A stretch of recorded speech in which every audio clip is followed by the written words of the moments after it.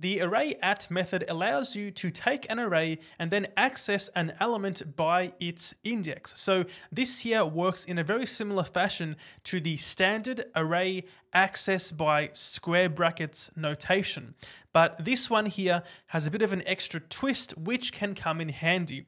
Now before moving on, I just want to quickly mention that this here is relatively new, so watch out for browser support. You can find a link down below to the MDN documentation for that support, but if you're using Node.js 16.6, you should be good to go. So this here is an example of using the array_at method. We can see here I'm logging out usernames at index1, which should give us new user 91. I'll run this script here and we can see we do indeed get new user 91.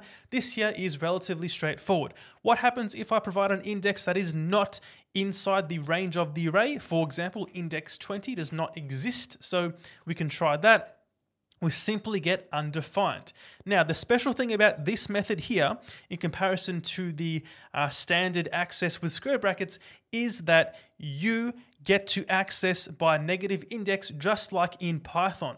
We can say -1 to get the last element. I can run the code again, and we get coding man, the last element, from the array.